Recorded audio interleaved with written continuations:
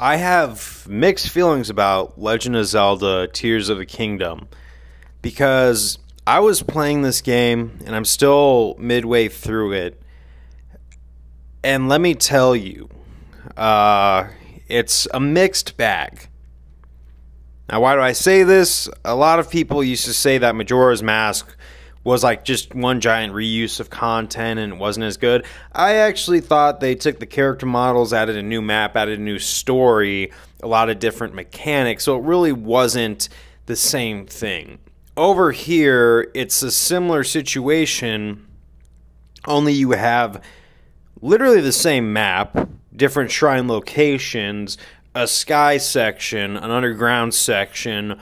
The map has also been altered in various things, like Rito Village being covered in snow instead of not being covered in snow compared to how it was in Breath of the Wild. A lot of the armor sets used to survive these different biomes are in the same place. So, in a way, I was able to map out parts of the game or game plans for exploring shrines in different areas way easier than I was when I played Breath of the Wild. Having said that, while I was picking up this game, I was wondering why they would push it back 2 years. Why would they? Answer is very simple. There is a lot of content. There's more. As much as I say the same weapons, the same armor sets, the same map, they expanded it in such a way where it seems like more than just a DLC. Granted, it's got a lot of similar mechanics, same graphics, same shrine system, just a different relic that you collect, but same principle nonetheless. But it is a very big, still diverse, yet a copy and paste. So there's a lot of elements of Breath of the Wild still there, but it somehow managed to make its own twist. Now, am I saying this is my favorite Zelda game of all time? No. And ironically, Majora's Mask is my favorite Zelda game. And I know it's ironic that I say that because a lot of people are going to take Majora's Mask and compare it to this because it's the same graphics, dynamic as the game that came before them. Where Majora's Mask, I just saw them taking the same characters with similar code but making a whole new world. This is the same world with kind of a gloss of content over it. There's a lot of similar enemies and weapons, but they just added and expanded to it.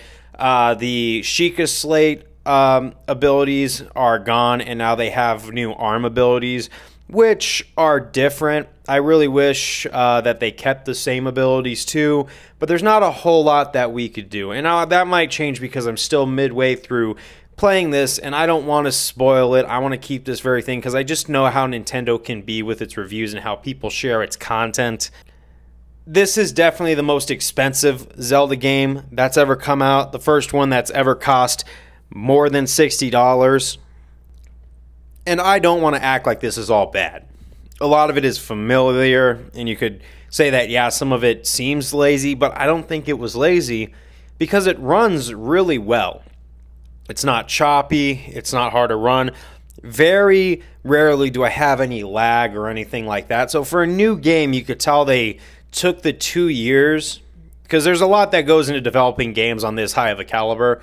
People forget that. As someone who's got a background in coding and web development and stuff like that, I understand that game development is very similar, especially when you have to add all the new stuff, all the new lighting, all the new textures, all the new front-end stuff and how it interacts with the code.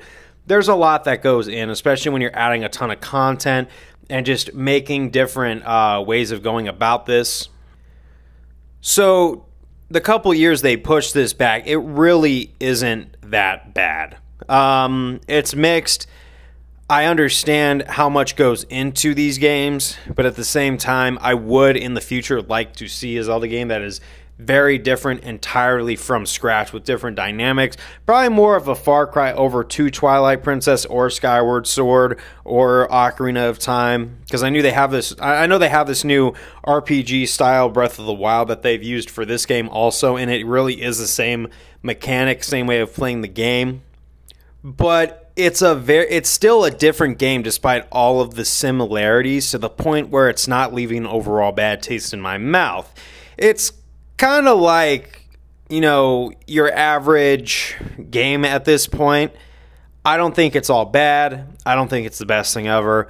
I give this about a 6 or 7 out of 10 right now, where I still, in a way, recommend it, but just don't get surprised when you see the similarities, because a lot of them are still there, but they make such a different kind of twist on it where they can, that I still give them kind of like a B for effort in this scenario, because it's not the best changes I've seen, but you could see that they made apparent effort into changing what they could.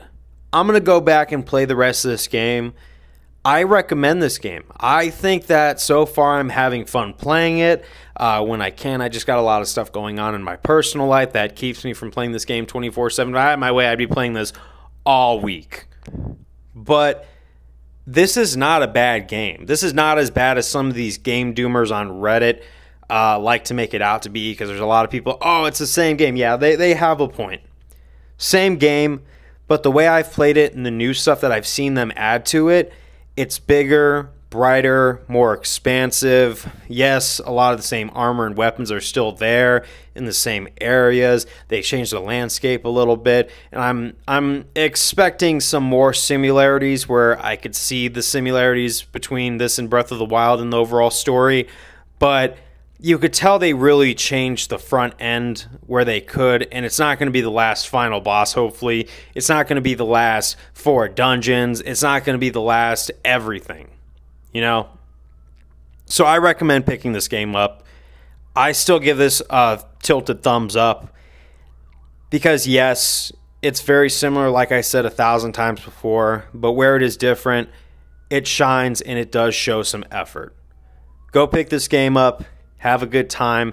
It's really not all bad. And be grateful that your problems are playing a video game in a first world condition.